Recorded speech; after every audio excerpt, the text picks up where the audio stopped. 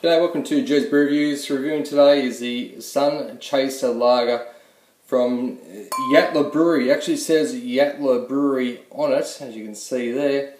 Yatala Brewery, of course, is Colin United at Yatala Brewery. So anyway, it's the 4.2% ABV. It's very similar ABV to Great Northern Super Crisp Lager, whatever they call it, which I have reviewed. It looks like the same bottle except just a different print on the outside. It says super crisp and refreshing, same as the Great Northern Lager that they brew at Yatala.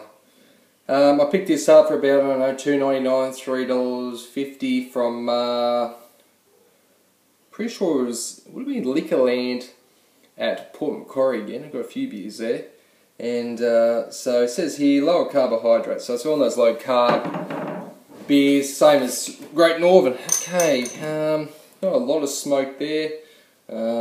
Let's just pour it into this cold beer glass. Okay, so it's pretty much the same as in the bulk. The bottle's clear, it's light golden, very light golden, and over one finger a very bright white stark head. The smell, not much of aroma going on. Of course, it does smell like Great Northern Lager, so anyway, it makes you wonder sometimes. But anyway, it's just a typical beer smell. Let's get into it. Cheers.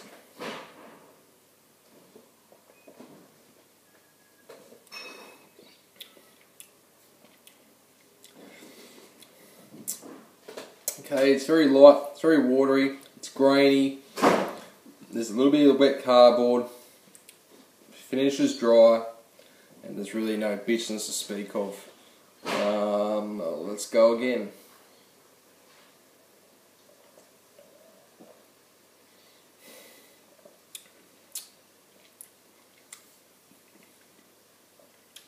It's sweet. There is sweetness in it. The more it heats up, the more it gets sweeter.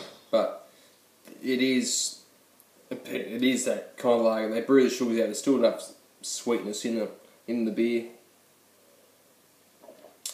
Grain. Yeah, a little bit of cardboard flavour. But saying that, it does finish clean. There's no real aftertaste at the end. It just finishes very dry. And dry of a scale, yeah, I'd say it's very dry. It's up there with Tooheys Extra Dry.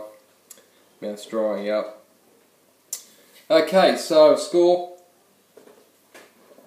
for Sun Chaser Lager, I'll give it a score of B-. It's nothing special. It tastes very much like Great Northern Lager. I kind of think that's just the same beer with a different label on it. Interesting by the marketers. But anyway, thanks for watching this episode of Jez Brew Reviews. Till next time, I'll see you later. Bye.